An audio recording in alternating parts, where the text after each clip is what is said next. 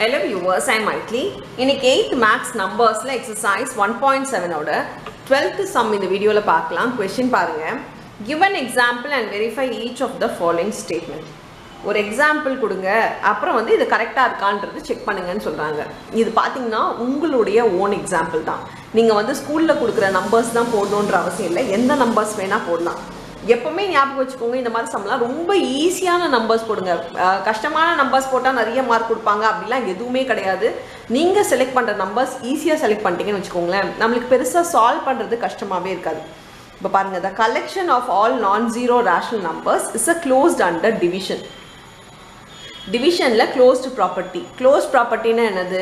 நம்ம எது ரெண்டும் பண்ணாலும் அதுக்கு ஆன்சர் வந்துடும் அப்படின்றது தான். ஃபார் எக்ஸாம்பிள் இங்கே வந்து டிவிஷன் கொடுத்தனாலும் ரெண்டு நம்பரை டிவைட் பண்ணால் வர ஆன்சர் ஒரு ரேஷனல் நம்பராக இருக்கணும், அதுதான் வந்து கண்டிஷன். அது ஜீரோவாக இருக்கக்கூடாது அப்படின்னு சொல்கிறாங்க. இப்போ நான் எடுக்க போகிற number 2 divided by 1. 2 divided by 1 என்னது? 2/1. 2/1னா 2. ஸோ இதுக்கு ஆன்சர் வர்றதுனால இது ஒரு க்ளோஸ்டு ப்ராப்பர்ட்டி நம்மளுக்கு வருதுன்னு சொல்லிடலாம். The example 1. நான் ஒரு 2 எக்ஸாம்பிள் கொடுக்குறேன் உங்களுக்கு, நீங்கள் எது வேணாலும் எழுதிக்கோங்க. 1 எழுதிக்கலாம், இல்லை 2 எழுதிக்கலாம். ஏன்னா வந்து உங்களுக்கு கொஞ்சம் புரியணுன்றதுக்காக. எக்ஸாம்பிள் 2 பாருங்களேன். 1 டிவைடட் பை 2. 1 டிவைடட் பை 2 என்னது? 1/2ன்னு அர்த்தம்.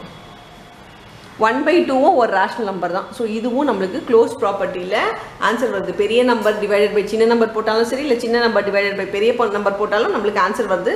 ஸோ க்ளோஷர் ப்ராப்பர்ட்டி இங்கே நம்மளுக்கு சாட்டிஸ்ஃபை ஆகுது அப்படின்னு சொல்லி நம்ம எழுதிக்கலாம். செகண்ட் ஒன் பாருங்கள். Subtraction is not commutative for rational numbers. Subtraction is not கம்யூட்டேட்டிவ்னா என்னது? a minus b is not equal to b minus a நம்ம ப்ரூவ் பண்ணணும். இது ஏதாவது ஒரு நம்பர் எடுத்துக்கோங்க. 2 - 1 ரொம்ப பெரிய நம்பர்லாம் வேணவே வேணாம், ஃப்ராக்ஷனில் எடுக்கணுன்ற அவசியம் கிடையாது. ரேஷனல் நம்பர் 2வும் ஒரு ரேஷனல் நம்பர் தான், 1ம் ஒரு ரேஷனல் நம்பர் தான். ஸோ நம்ம ரேஷனல் நம்பர்ன்றதுனால பையில தான் எடுக்கணுன்ற அவசியம் கிடையாது. அதை மட்டும் நல்லா புரிஞ்சுக்கோங்க. ஸோ 2 - 1 எடுக்கிறேன்னு வச்சுக்கோங்களேன். 2 - 1 என்னது? 1 ஆகிடுமா? 2 - 1 வந்து 1. 1 - 2 பாருங்கள். 1 - 2 வந்து -1. So -1 is not equal to 1. Therefore a minus b is not equal to b minus a. இது a, இது b ன்னு எடுத்தோம்னா a is equal to 2, b is equal to 1 ன்னு எடுத்தோம்னா நம்மளுக்கு என்ன வருதுன்னா 2 - 1 வருது. அதுவே வந்து 1 - 2 பண்ணால் கிரேட்டர் நம்பர் சைன் போடணும், சப்ராக்ட் பண்ணாலும் கிரேட்டர் நம்பர் சைன் போடணும். அப்படி பார்த்தா -1 வருது. ஸோ இது ரெண்டுமே நம்மளுக்கு ஈக்குவல் இல்லை. -1ம் 1ம் ஈக்குவல் கிடையாதுன்னும் போது இது நம்மளுக்கு சப்ராக்ஷனில் கம்யூட்டேட்டிவ் ப்ராப்பர்ட்டி சாட்டிஸ்ஃபை ஆகலை. தேர்ஃபோர் சப்ராக்ஷன் இஸ் நாட் கம்யூட்டேட்டிவ்னு எழுதிக்கோங்க. இந்த மாதிரி ரொம்ப ஈஸியான நம்பர் எடுத்துக்கோங்க.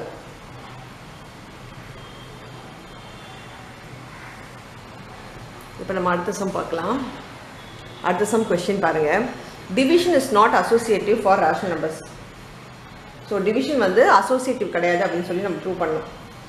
இப்போது டிவிஷன்னா இதுக்கு ஃப்ராக்ஷன் எடுத்தாலும் பரவாயில்ல, இல்லை இதுக்கு எப்படி இருந்தாலும் பையில் தான் நம்ம எழுத போகிறோம்.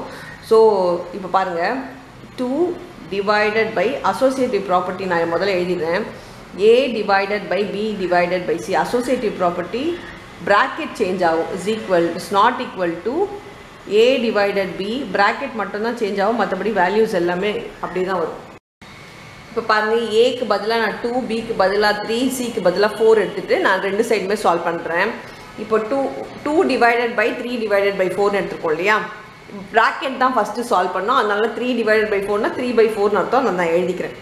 இப்போ 2 டிவைடட் பை 3/4னா இன்ட்டு போட்டு இதை நம்ம ரெசிப்ரோக்கலாக மாற்றணும். ஏன்னா டிவிஷனில் ஃப்ராக்ஷனில் இருக்குனாலே இன்ட்டு போட்டு நம்ம ரெசிப்ரோக்கலாக மாற்றணும். அப்படி இன்ட்டு போட்டு நம்ம ரெசிப்ரோக்கலாக பார்த்தா இது 4/3ன்னு வருது. 3/4 என்ன ஆகிடும்? இன்ட்டு போட்டால் 4/3 ஆகிடும். இப்போ எதுவும் கேன்சல் ஆகாது. நான் நியூமரேட்டர் மல்டிப்ளை பண்ணுங்கள். டினாமினேட்டர் 1 எதுவுமே இல்லைன்னா 1 இருக்குன்னு அர்த்தம். ஸோ 1 × 3 நம்மளுக்கு 3 ஆகிடும்.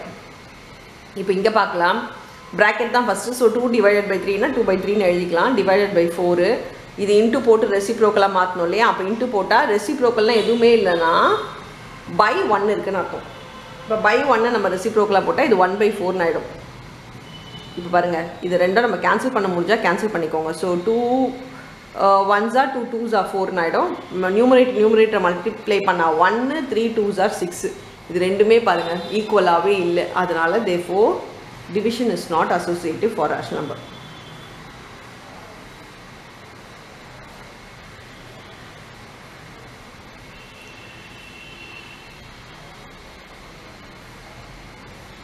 டிவிஷன் இஸ் நாட் அசோசியேட்டிவ் நீங்கள் எழுதி முடிச்சுக்கலாம். இப்போ நம்ம 4th சப்டிவிஷன் பார்க்கலாம். 4th சப்டிவிஷன் கொஸ்டின் பாருங்கள்.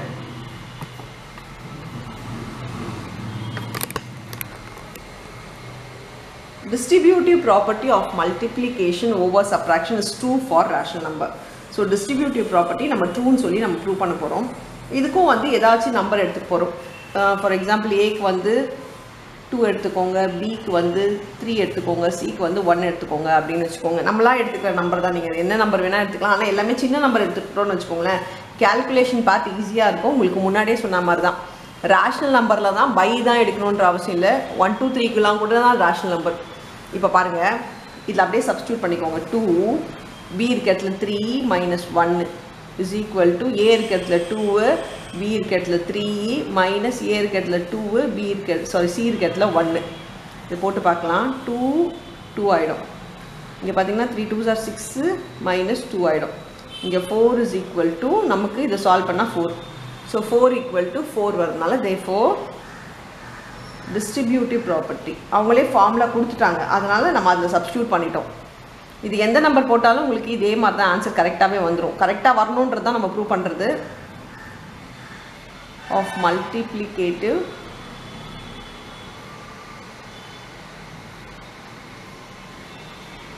Over subtraction is true.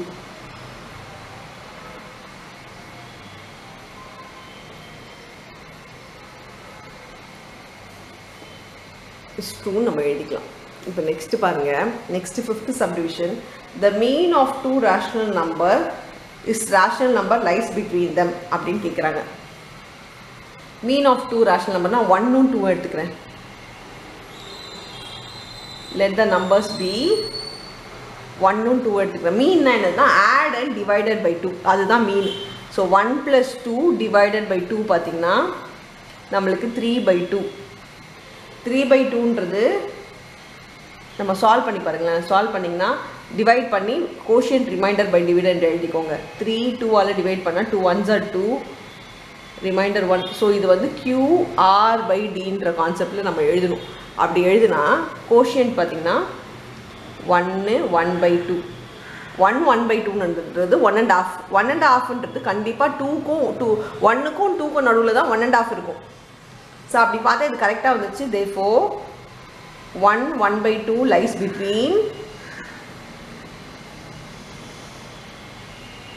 1 and 2 அப்படின்னு சொல்லி எழுதிக்கலாம். மீன்னா a + b/2 இதான் மீன்.